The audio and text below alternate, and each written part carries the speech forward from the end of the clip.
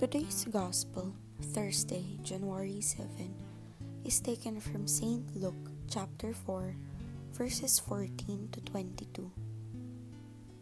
Jesus returned to Galilee in the power of the Spirit, and news of him spread throughout the whole region. He taught in their synagogues and was praised by all. He came to Nazareth, where he had grown up, and went according to his custom into the synagogue on the Sabbath day. He stood up to read and was handed a scroll of the prophet Isaiah. He unrolled the scroll and found the passage where it was written, "The Spirit of the Lord is upon me, because he has anointed me to bring glad tidings to the poor. He has sent me to proclaim liberty to captives and recovery of sight to the blind, to let the oppressed go free, and to proclaim a year acceptable to the Lord." Rolling up the scroll, he handed it back to the attendant and sat down, and the eyes of all in the synagogue looked intently at him. He said to them, "Today, this scripture passage is fulfilled in your hearing." And all spoke highly of him and were amazed at the gracious words that came from his mouth. They also asked, Isn't this the son of Joseph?"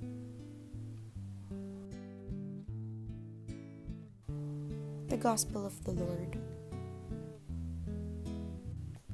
Today's Faithfood reflection is by Sister Angela Marco of the Family of God's Servants and the Hand of the Sower singles.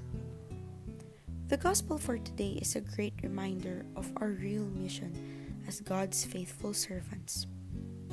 It was reiterated that, just like Jesus, we are called to serve, to bring glad tidings to the poor, to proclaim liberty to captives and recovery of sight to the blind, to let the oppressed go free, and to proclaim a year acceptable to the Lord. Serving the Lord is not just all about attending Mass, praying the Rosary, or even reading the daily scriptures.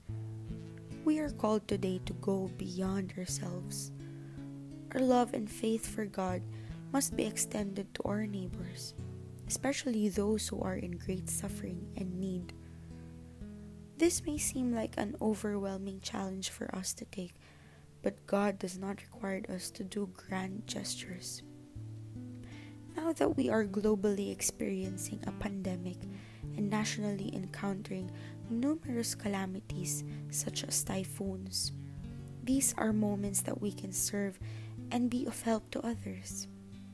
Supporting legitimate donation drives through sharing their social media posts or donating any amount are doable ways for us to fulfill God's mission for us.